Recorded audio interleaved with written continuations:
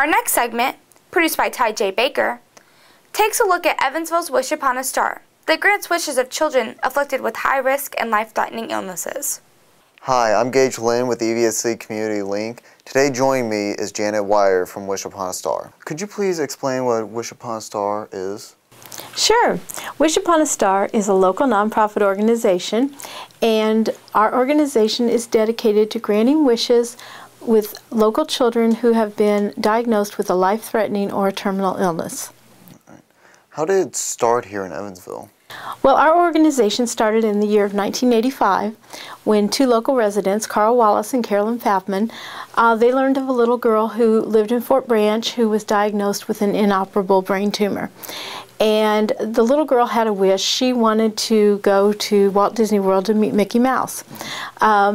Her family unfortunately did not have the funds to make a trip like that possible, and so Carl and Carolyn got together and they contacted many residents in the community, some business partners, and they were able to raise the funds to send the little girl Jamie to Walt Disney World to meet Mickey Mouse.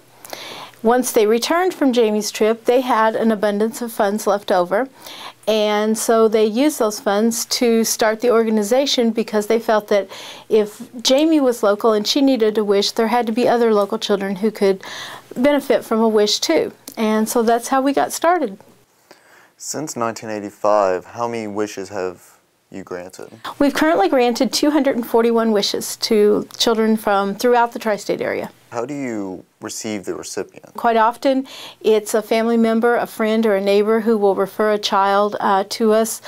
Sometimes it's through a church community. Occasionally a doctor's office will call us with a child that they have referred. So it can come from just about anywhere. We have a lot of our former wish families that we've granted wishes to who, through their networking and through doctor's offices and medical treatments facilities and things like that, they learn about other children who are facing serious illness. So a lot of times a former wish family will come to us and say, you know, hey, we know of a child and we think they might be a candidate for a wish. Donovan was born with a rare syndrome called Vater syndrome, V-A-T-E-R. It is a syndrome that is a series of birth defects, and it has several congenital anomalies. The major problem he had when he was born, his stomach was attached to his trachea. He had reconstructive surgery on his esophagus to repair it so he would be able to eat.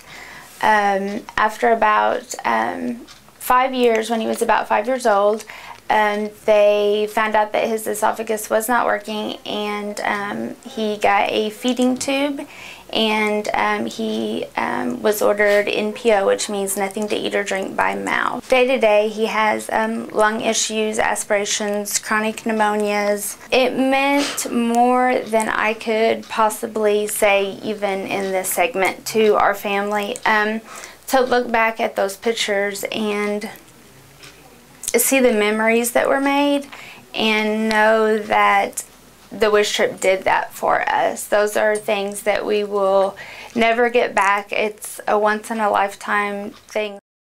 I want to tell everybody about it, that it's a great organization. It was amazing. I like Universal because I got to meet all the superheroes.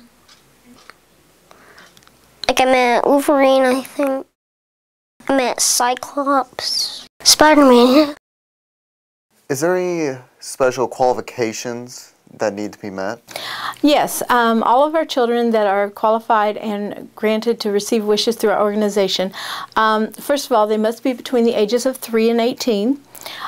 Their family must live in the tri-state area, which would include southeastern Illinois, western Kentucky, and southern Indiana.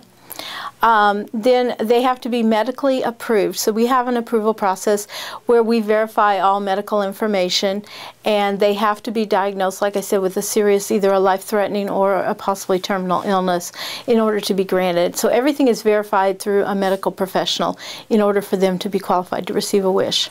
Where does Wish Upon a Star receive assistance when granting wishes? Well, most of our assistance comes directly from the community here. Wish Upon a Star is a totally local nonprofit. We don't have any affiliations with any of the national wish granting organizations. We don't receive any funding from the government, whether it be grants or any other type of government funding. So we rely solely on this community to provide us the funds needed to make these dreams come true. A lot of times what we'll do is if we have a specific wish that might involve a certain aspect of a business in our community or something, we'll go to that community partner and we'll tell them what our need is and just simply, ask for their assistance. We are so extremely fortunate to live in this tri-state area because we have a very philanthropic community here. It's a very giving community, and oftentimes, when we go and we let people know what our needs are, they're more than happy to help us and accommodate it and make those dreams come true. So you've had many wishes over the years. Mm-hmm. Are there any that are a bit out there and are imaginative? Oh yes, we've had some really wonderful wishes that we've did. Most of the children that we get a request from will request a Disney World wish. That's our most common. They want to meet Mickey Mouse or they want to go to Universal and see a character there or something like that. But we've had some children who have really had some very special wish requests. One that comes to mind is we had a young man several years ago who he wanted to meet Ted Nugent. And I was quite surprised when he said that because I know Ted Nugent as someone in the rock and roll world. But he did not know that Ted Nugent was a musician even. He knew Ted Nugent through his outdoor show, and he and his father were big into hunting and fishing, and they watched Ted Nugent's outdoor show. So we contacted Mr. Nugent and his people, and they were absolutely awesome to work with. He was more than happy to grant the wish to the child, and the family went down to Waco, Texas. They spent a week down there with Mr. Nugent while he was actually filming a new season of his outdoor show. And the little boy even got to do a cameo appearance on the set for his outdoor show, and it was a wonderful, wonderful time. Thank you for meeting with us today, Janet. Thank you, Gage. We appreciate you all coming out today. Reporting from Wish Upon a Star for the EVSC Community Link, this is Gage Lynn.